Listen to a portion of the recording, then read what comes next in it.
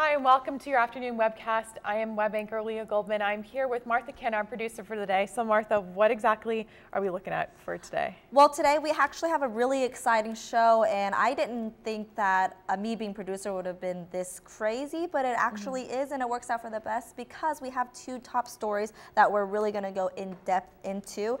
We're going to obviously talk about the Boston bombing that happened yesterday and make a more localized angle on it, talk to some people that have been in the race in the past and actually talk to people that were in the race when the bombing happened.